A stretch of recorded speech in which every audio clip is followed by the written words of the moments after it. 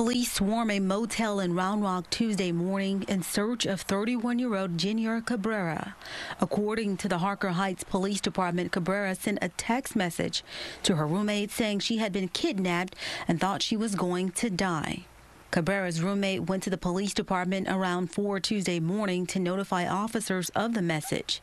With the help of friends and family, officers found the 31-year-old woman inside a Round Rock motel room. Police say Cabrera did sustain injuries from the alleged kidnapping and was taken to a local hospital to get checked out. Round Rock police and officers from Harker Heights were able to locate 2 suspects and take them into custody. Randy Randolph with Austin-based nonprofit The Safe Alliance says learning a universal hand sign can help when you are in danger, especially in the case of kidnapping. Little things like this gesture can actually save a lot of people. It is as simple as folding your fingers and can be done discreetly. I think using this signal in a very secretive way where somebody is not monitoring you could be the only way that you can scream out for help.